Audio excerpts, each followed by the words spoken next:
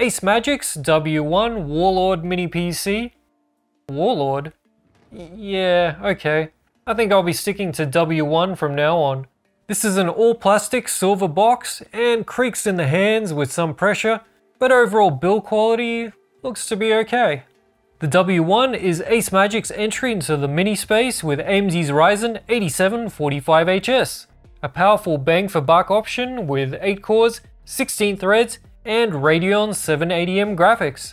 It's available on the official website for $449 US for the 1TB SSD, 32GB RAM combo, which is a decent price compared to the competition, and the Amazon.com pricing is similar after the coupon. Included with this mini PC is a VESA mount with screws, HDMI cable, manual, and compact 19V 120W power supply. The front of it has a USB 4 40GB port. Unfortunately, it doesn't support power delivery to the mini PC, so you'll need to use the power supply.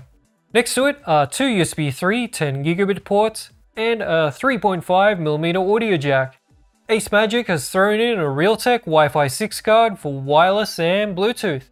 On the back is a HDMI 2.0 port, DisplayPort, Realtek 2.5GB LAN, and 4 USB 3 5GB ports. So there's plenty of USB. This is one of those minis where opening it is a real chore. Instead of being easy and painless to access memory and storage, it's a pain in the ass. 4 tightly glued on rubber feet to remove, then 4 screws. You'll need to give a little tough love to the black bottom section to get it to move. Once it's out, pull on the side of the case until the cooler is no longer locked in place, and then wiggle it out while watching out for the wireless and Bluetooth cables. Then we've finally got access to the DDR5 5600 memory and dual M.2 Gen 4 slots. Both are connected to the top of the case with thermal pads for cooling. One of the M.2 slots is occupied by a Ryzen 1TB drive, which holds the Windows 11 Pro OS. The M.2 wireless card is also easily accessible. Checking the Windows install for malware and rootkits, and nothing came up. But if you don't want to use Windows, I did try Ubuntu, and it worked fine. Alright, let's see how the ACEMAGIC W1 compares against the Minis Forum UM870, which is a close competitor. In single-core Cinebench, they're basically the same. In multi-core, the W1 performs similarly to the UM870's balance mode, but is slightly behind, and the performance mode of the UM870 puts it behind even further. Geekbench single-core matches the UM870 once again. So let's move on to multi-core. The UM870 is slightly faster in balance mode and has a little more performance when it's running in performance mode. The short H.264 CPU video encoding test mirrors that almost exactly. In the AV1 encoding test, the Minis Forum UM870 substantially outperformed the W1, almost a 100-second difference here. Switching the same workload to the eGPU, and the UM870 beats it there as well. Unfortunately, I don't have the Geekbench AI numbers for the UM870, but the CPU result for the W1 is good, with it being around the H.255, which is a refresh of the 8745HS. Now we put that load onto the GPU, and it does okay. It falls a bit short against the H.255, mostly in half precision. We have a whole stack of minis in the 3D Mark graphics chart using Radeon 780M graphics, and the W1 came back last out of those in Firestrike, though it's not a massive difference between the best and worst results, less than 5%. Time Spy was also the lowest result out of the Radeon 7080Ms, as was Steel Nomad. So clearly the iGPU side is a bit weaker on the ACEMAGIC W1, at worst by a few percent. Normally with the game tests I use 1080p low for maximum frames, but since we've looked at the Radeon 780M so many times, this time the esports titles are tested at 1080p high. And depending on the game, you can still get a good frame rate. I find pain a useful tool. I was always good at killing. Perhaps it's time to learn some new tricks. It wants to fly. For the AAA games this time, we're going with 1080p medium, and these manage to hold a 30 FPS average.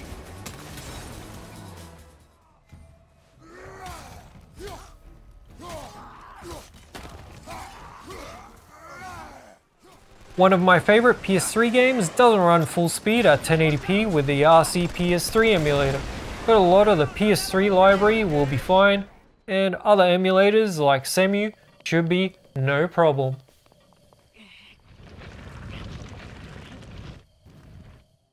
The USB 4 port allows various devices to be connected.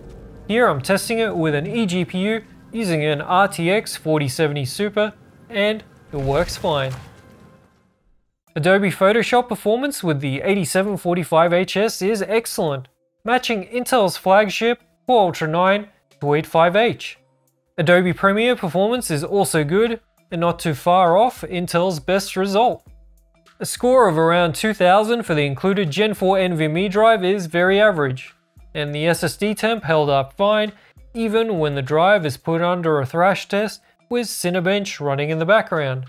The W1 has excellent Bluetooth range, the best of any mini PC tested without external antennas so far, and there are no problems with wireless range either. Well done. I tested a game of Valorant at 12 meters or 39 feet from the router using the 5G band, and there were no connection problem notifications. An idle power draw of 9 watts is fine, nothing out of the ordinary. Maximum power draw hit 103 watts from the wall, which is around what we've come to expect from mini PCs with these types of chips. While the maximum CPU temp of 85C may seem impressive, it's a throttling limit set out of the box. The W1 thermal throttles under load to keep the CPU at that temp, and that's why the AV1 video test especially came back worse than the competition. A 90C plus temp in mini PCs or laptops with these high performance chips is not unusual, and I think it would have been fine here too, especially when performance is on the table. Load fan noise is on the higher side at default, and here's the UM870 for comparison. But if we compare the performance mode of the UM870, the W1 is quieter.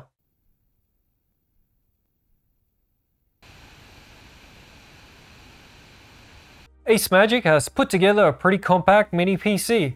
This one is below average in volume and very similar to Intel NUCs of old. To enter the BIOS, mash the delete key on startup.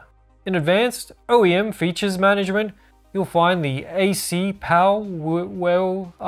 lose control, my favorite. There's also wake on LAN and the power limit setting, which is set to performance by default. But it can be dropped down to lower the power limit, heat and fan noise if you like. So that's the ACEMAGIC W1. It's pretty competitively priced, has excellent wireless and Bluetooth range, and comes with a compact power supply. However, fan noise is on the high side, it's a pain to open, and there's no active cooling for the RAM. So that's the ACEMAGIC W1 Warlord. The previous ACEMAGIC Mini I reviewed was the budget Vista V1, which I thought was very good for the dollars and made my top 5 budget mini PC list. You can find the review of it right here. Cheers!